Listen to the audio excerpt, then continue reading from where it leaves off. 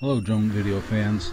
I'm doing this short video at the request of DJ Soulforce, who wanted to see me flying my ZMR250 racer, and since I just spent some time redoing the PIDs, the adjustments on them a week or so ago, I decided I'd come out here to the picnic area of Geneva State Park and get a little practice and see how stable it was. Setting the PIDs is probably the most twitchy thing about setting up these racers. It's, you know, the whole success of your flying depends on how well you get them set up. So I think I got them tweaked in pretty well here. I'm just trying a few maneuvers here back and forth just to see that it stabilizes. Right now I have it in what they call angle mode, where it won't exceed a certain angle, but shortly here I'm going to switch it over into horizon mode and do a few rolls and loops with it. But normally I fly over that grass where the guy is cutting grass. Here's a little high-speed run. I wanted to see how it would respond in a high-speed pass, and I'm going to do another one. But as I said, normally I fly over that grassy area, but there's a guy cutting grass, so I couldn't really fly over that, so I have to fly over this concrete, which adds a little bit of excitement, especially when you're flying 50 or 60 miles an hour. And so here we go. We're in horizon mode now, and I'm going to test first a roll to the right, then a roll to the left, and I'm going to watch to make sure that after it rolls, it settles down into a stable position like that.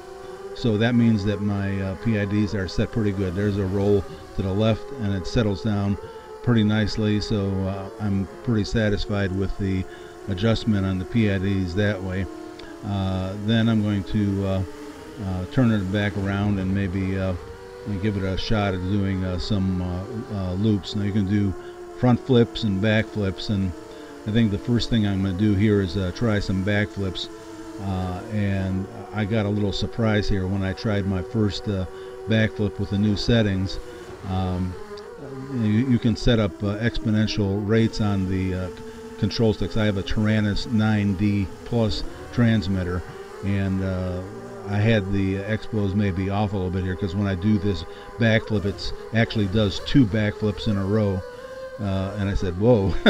that was a little exciting. So now I'm going to go forward here and do a front flip, and I think that, now that I'm aware of how it's going to behave, the front flip turns out much better, and you can see that it stabilizes real quick right after the front flip.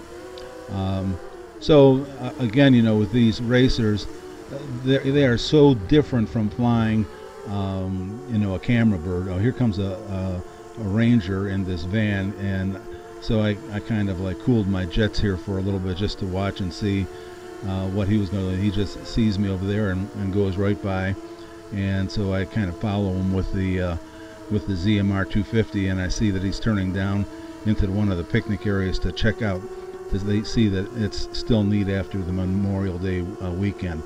So we face front and center here and go back out, and we're going to try another roll here, and see that it stabilizes real nice after the roll. And I think we're going to do another flip here, a back flip, and just to, you know, now that I have a feeling for how the controls are set, and it does a nice backflip. It kind of doesn't come out on heading, but it works nonetheless. So this was just a little test flight. I wanted to make sure everything was working, and show DJ Soulforce that the old man can still fly a racer. We'll see you again in maybe another video.